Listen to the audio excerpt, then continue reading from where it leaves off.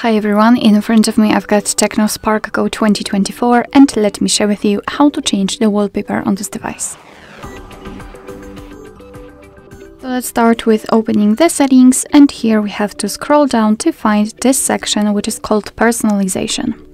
Now here we've got the section with the wallpapers. We've got some albums from which we can choose the wallpaper from, so our own gallery. So of course we can set our own photo as a wallpaper, online wallpapers, where we can download new options which are really pretty, and static wallpapers which are pre-installed on this device. And in order to check the preview of the wallpaper, simply tap on it, and as you can see it will appear on the full screen. So if you're happy with your choice, just tap on set, and now you can decide where you want to set it, so as a home screen, lock screen, or both. I'll choose both options, so let me tap on it. Now we can go back, and as you can see the wallpaper has been applied successfully. Alright, so that will be all. Thank you so much for watching. I hope that this video was helpful, and if it was, please hit the subscribe button and leave the thumbs up.